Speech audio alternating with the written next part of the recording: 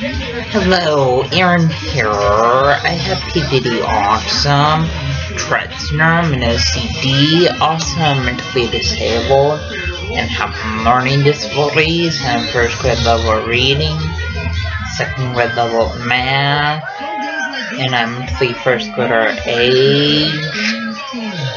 Also because of medications I take. For my mental disabilities, I have a rapid heartbeat, but I take medications for more rapid heartbeat.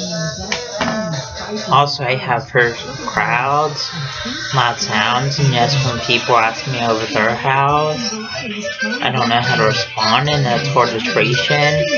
Also, it's hard for me to interact with others. Also, autism is kind of like a brain delay, affectual interaction. And autism makes it hard to process what other people are saying. Also, autism makes it hard to process other people hugging and kissing. And autism makes it hard to process other people holding hands. Also, autism makes it where people are anxious around larger crowds and loud sounds. And autism makes it where people are anxious wearing backpacks. Also, autism makes it where people are anxious at school all day. And autism makes it where people are anxious on the school bus. Also, autism makes it where people have a hard time tying shoes and buttoning short collars.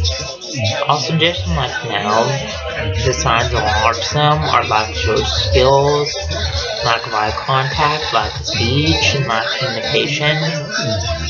And when people act up in school, that's a sign of autism. Also, when people have low grades in school, that's a sign of autism. Also, when people stim in school, that's a sign of autism.